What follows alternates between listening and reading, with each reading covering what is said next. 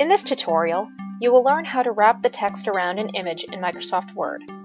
Prerequisites: Microsoft Word, your document, and an image. Launch Word. Open your document and insert the picture you want into it. Insert, click on Picture. Double-click the picture in your document. Click the Wrap Text button and select In Front of Text if that's what you need. Reposition your picture. Use the handles to resize or rotate it if necessary. Double-click the picture again. Select Position and hover your mouse over any of the text and picture flowing formats that are offered to you.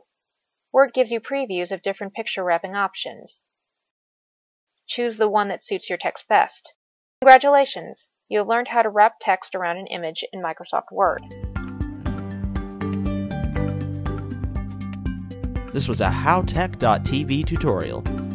Leave your comment below or contact us by email. Thanks for watching.